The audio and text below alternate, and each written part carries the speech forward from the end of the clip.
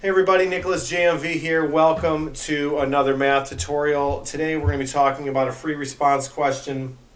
This comes directly off the AP Classroom website, and this one has no calculator, which we're not going to need anyway. So it's important to realize that, again, I emphasize this, you get about 15 minutes per question on the AP FRQ portions for each topic. So roughly you're going to budget about 4 minutes per problem here, 4 minutes per part because there's 4 parts. So we have this curve, and it's xy squared minus 2x cubed equals 2. And that's for y greater than or equal to 0. Now, since I can't really solve for y very easily, we're going to use implicit differentiation.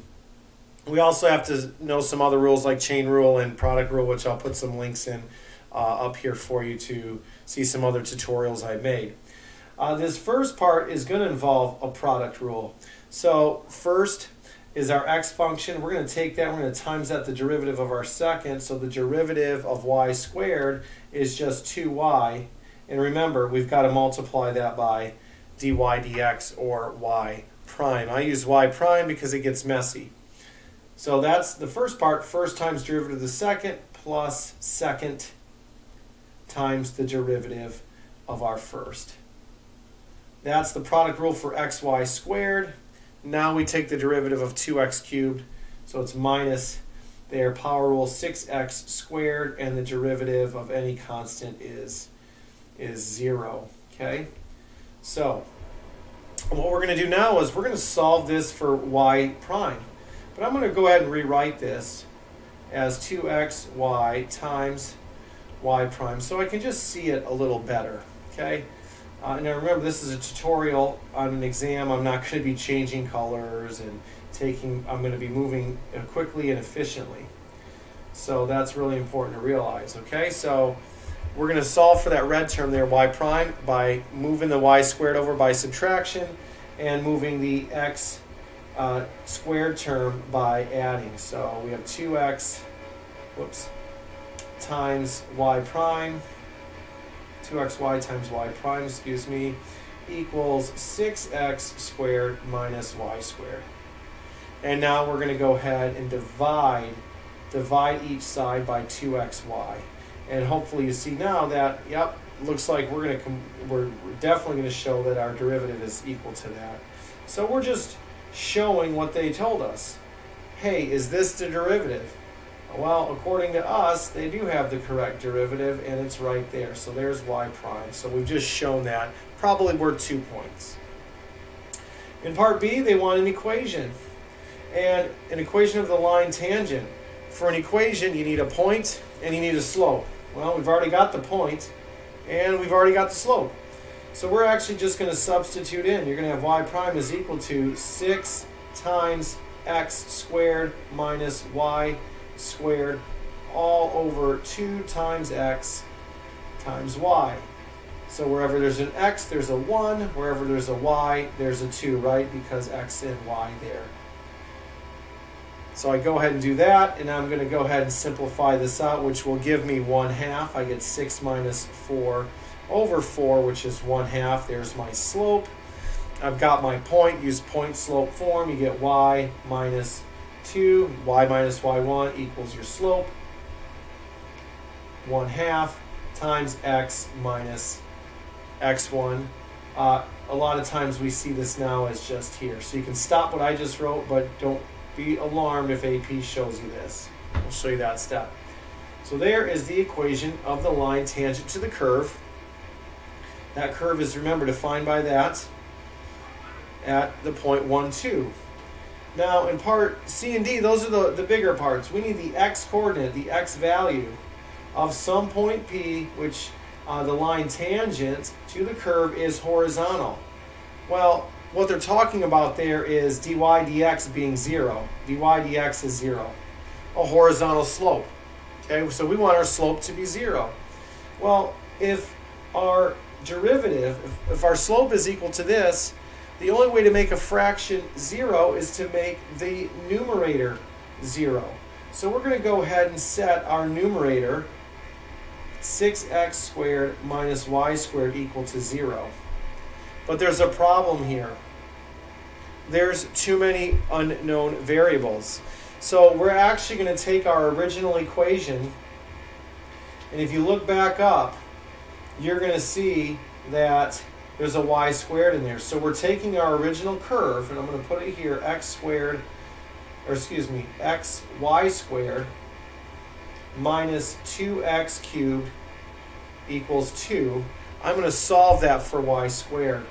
So I'll have xy squared equals 2 plus 2x cubed.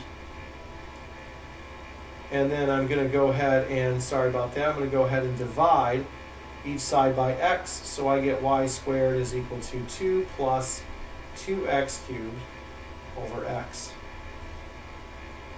Okay, I'll probably move this over a little bit more too because I need the space.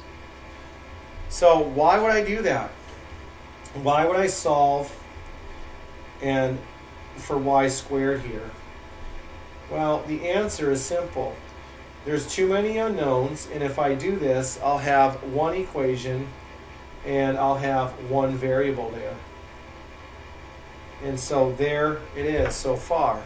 I've got this nice equation now with one variable, and I'm going to go ahead now and get a common denominator. So we're going to multiply this by x over x. So this becomes 6x cubed. We're going to change everything. So minus 2 minus 2x cubed, all divided by x. I've made a common denominator. And I could go ahead and simplify the numerator there. We've got some like terms, so I have 0 equals 4x cubed minus 2 over x. And now we're going to go ahead and cross multiply here. It's a proportion, and we get 4x cubed minus 2, and that's equal to 0, right? X times 0. And we got the variable x. That's great because we want the x coordinate. And just go ahead and solve this cubic for x by adding 2. We'll divide by 4. So x cubed equals 1/2. Or cube rooting both sides, you get x equals 1 over the cube root of 2. And leave that answer. Don't rationalize it. Okay, if you have any questions, please let me know on that one. That was a great problem. And we're on to the last one. This is crucial, the second derivative. So that means I have to take my first derivative and go ahead and find my second derivative. So we have 6x squared minus y squared over 2xy. So we're going to use a quotient rule here. And what's really important is we're going to substitute in right after we take the derivative. We're not going to simplify it, and I'll show you what we mean. So we have bottom. This is a big one, bottom, times the derivative of the top. The derivative of the top is 12x minus the derivative of y squared, which is 2y times y prime. Whoops. It's at bottom times the derivative of the top. Got it. Minus top times the derivative of the bottom. The bottom is now a product rule again, so first times the derivative of the second plus second times derivative of the first. And this is now all over bottom squared. That's the derivative. Now they want to know what the derivative is at the point 1, 2. So now we're just going to plug in x and y. We're not going to multiply out. We're not going to expand. We're just going to plug in our numbers. So wherever there's x, we're plugging 1. Wherever there's y, we're plugging in 2. So if you do 2 times 1 times 2, you get 4 times 12 times 1, which is 12, right? Because x is 1 minus y is 2. 2 times 2 is 4, but y prime, remember, if you go way back up, y prime in part B was 1/2 at the point 1, 2. So remember, y prime is equal to 1/2, and that's from part B. So 2 times 2 is 4 times 1/2 is just 2. I'll put that in just red there for a moment. Okay, minus 6 times 1, which is 6. minus 2 squared, which is 4. 6 minus 4 is 2.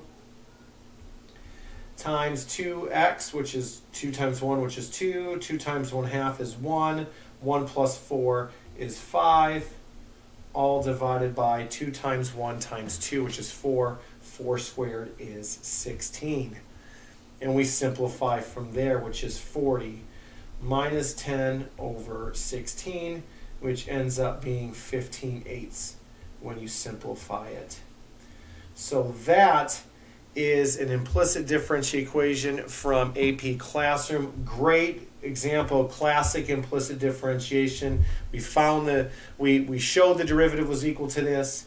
We found the equation of a tangent line. We found an x coordinate at a specific point when the slope was 0. And we found the second derivative at a particular point. All good things. We use plenty of rules there. So if you have any questions or comments about this particular FRQ, please type them below. I'll try to do my best to answer them. Don't forget to like and subscribe this video. This is Nicholas JMV, and we'll see you next time.